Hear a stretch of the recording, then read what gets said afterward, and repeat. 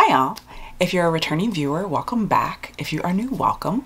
My name is Amira and I am a makeup product connoisseur enthusiast, and I post videos about new makeup products but also about using and enjoying the things that you already have and that you've already spent your money on and getting the most out of them.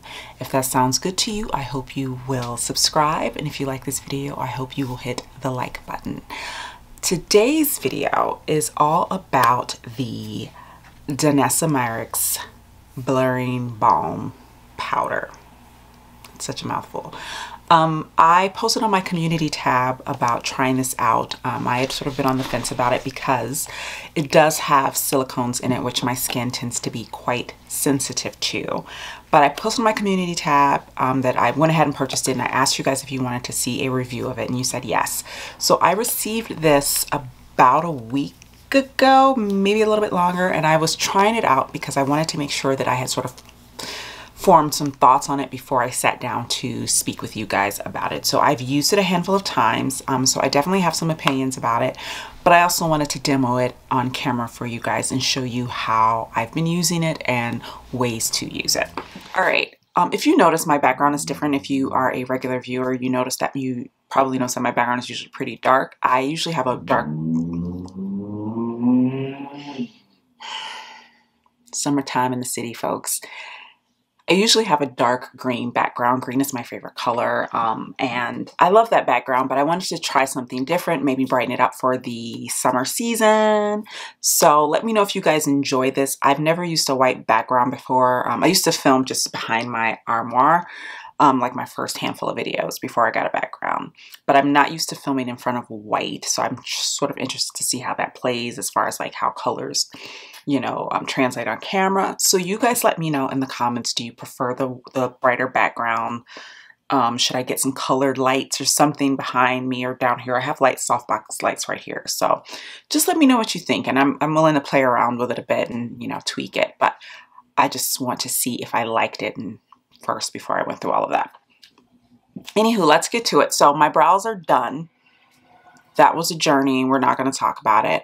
My face is cleansed and I have sunscreen on. I did go out already.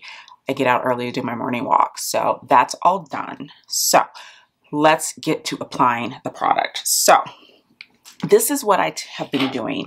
I haven't been using this on its own.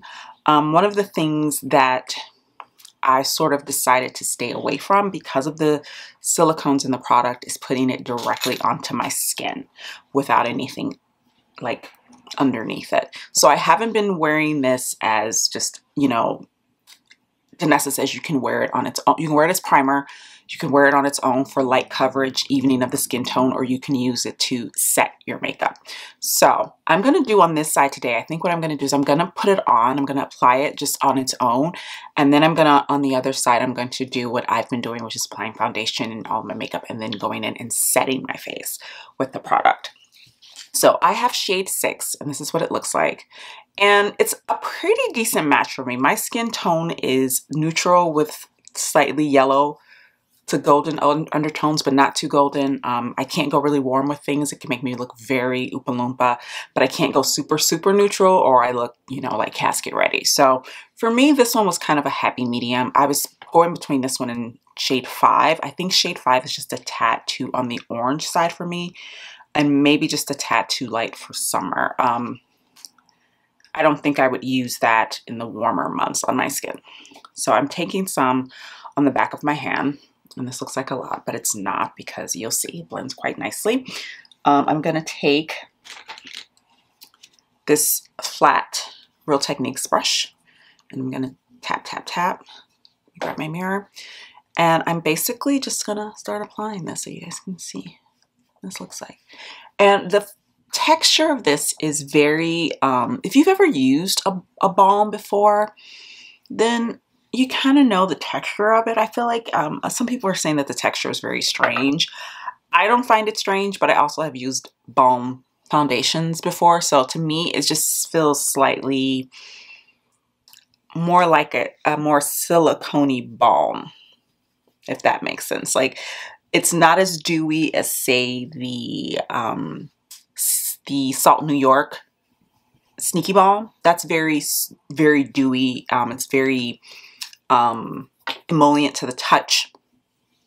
This is not like that. You can definitely tell that this has some silicones in it along with other things. So, and I'm just putting a little extra here. Just I have a little bit of acne scarring, so I want to see if we can cover that up. And I'm taking it up, which I don't usually do, but for today's demo purposes, we will definitely do. Okay. Get under the eyes too. Okay, so this is the side with the blurring balm powder, and this is the side without. And as you can see, it's basically just my skin, but just a little bit more refined. So if that's what you're going for, especially I would say on a really hot day and you don't want a lot on your skin and you're looking for something that will help control oil a little bit, but also keep your skin looking really natural and not flat, I think wearing it on its own, if you can, if your skin can tolerate, you know, silicones directly on the skin, I think this would be great for that. The one thing I will say that I was surprised by this because of the Upsolite in it is that I felt that I assumed that it would be much more mattifying than it actually is, which was a pleasant surprise for me. I felt very happy about that because the thing is that even though I have oily to normal skin or oily combo skin, whatever you want to call it, I don't want to look flat and dry. And, you know, I want some dimension. I like a little glow to my face. I don't want to ever look dewy and greasy, but I like to have a little bit of glow and dimension. So I like that this sort of maintains that. And this is my skin. I use a moisturizing sunscreen. So it's like, it's not a moisturizer, but it's one of those sunscreens that are more moisturizing to the skin. It's not like a silicone sunscreen, like say for instance, the Supergoop Unseen sunscreen, something like that, which I was using, but was breaking me out because of what? The silicones. So yeah, so this is beautiful. So now let's get into how I have been wearing this, which is with foundation. All right, so I'm now going to apply the foundation that I've been wearing this with. I've worn it with another foundation, but this is the main one that I've been wearing it with, which is the Kosas Revealer Skin Improving Foundation. All right. And this is the shade, what shade is this? This is Olive, Medium Deep Neutral Olive 290. So I'm going right in with that.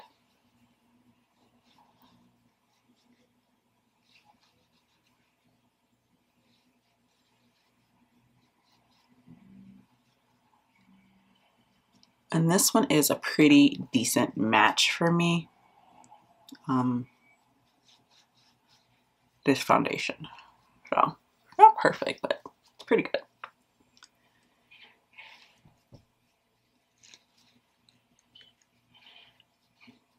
And I'm sorry, you guys, if you can hear a lot of noise. I can't help it. I live on a really busy street and it's spring / almost summer, and that's when things get crunk around here. Can I say? All right. Okay, so this is my foundation. What I'm going to do now is I am going to go ahead and put on the rest of my face. I'm going to do my, you know, my whole shebang, my bronzer, concealer, all that good stuff, and then we're going to come back. All right, guys, I am back. I applied my bronzer. I used the Say Bronzer Sun Melt Natural Cream Bronzer in Medium Bronze. I used my Melt Cosmetics Sandy Cheeks, or Cream Blush Light in Sandy Cheeks, and then I applied my Kosas concealer, which has been like my go-to recently. So that's all done, and I haven't done anything else as far as with the Sneaky Balm. So let me show you what I've been doing on this side of my face. So I've still got some on my hand here, and it's still malleable. It didn't dry down. It didn't do anything like that. I've been taking my powder puff, my Linda Hallberg powder puff. I love this thing. It's amazing. I've never thought I was a powder puff girl until I tried this one. This one's fantastic. So I take a little bit, and what I do is I go over the areas that I want to have the most oil control. So around here,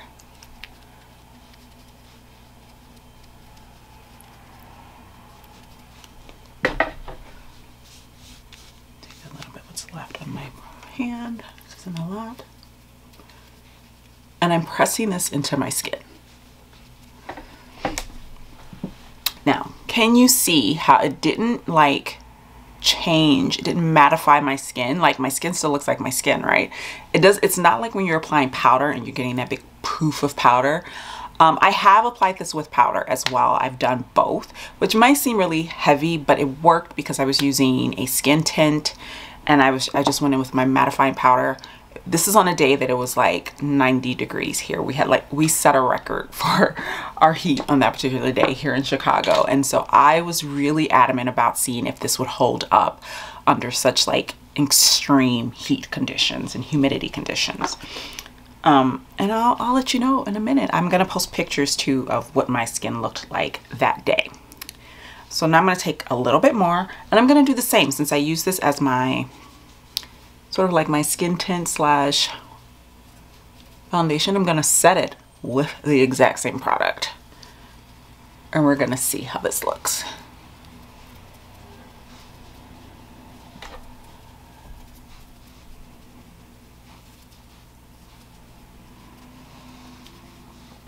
There we go.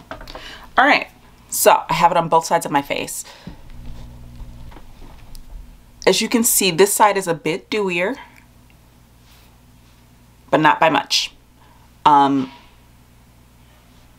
actually like both sides quite a bit. I will say I think I like this side a little bit more, but that's because I'm wearing a foundation and I've got a little bit more coverage.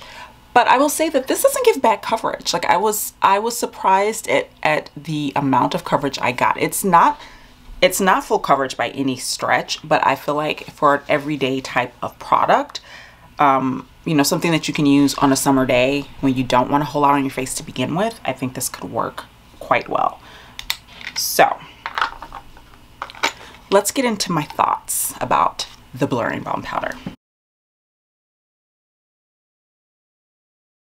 So, and I'm not doing my eyes or my lips in this video only because I'm filming 2 more videos and I'm doing quite a few things with my canvas. So I'm going to keep my canvas pretty plain for now, but I wanted to focus on the skin anyway because that's what this was about.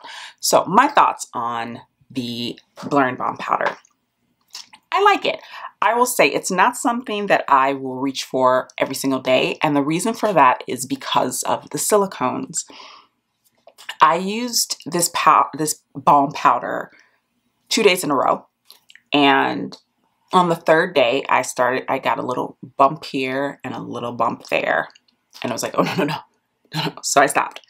And I had only been planning to wear for 2 days and then stop and then try again. And then that's what I basically did. I wore it for 2 days. I took a couple days off. I tried it again. And what I'm finding is that I can use this, but I have to be very strategic about it. I can use it, push it maybe 1 day, maybe 2. The days that I did use it, I used it on really hot days because I really wanted to give it a go, you know, give it a run for its money, see what it could do, see how it worked and stood up against high humidity temps. I would say it stood up well. I would say my skin wasn't matte, but my skin wasn't greasy. My skin just looked really, really glowy and really natural. If you're looking for this to completely mattify your face, I mean, unless you're using a ton of it plus powder, I don't think you're going to get that, even with the Upsolite, which I personally am fine with. The thing that I was most worried about is that I felt like this was going to just like blank my face out. And like I said, it doesn't do that. And as you can see, it doesn't do that. So for me, I was pleasantly surprised by that. As far as using it as a primer, like I said, I'm very wary about putting it against bare skin. And the few times that I wore it with a foundation. It did better with the foundation.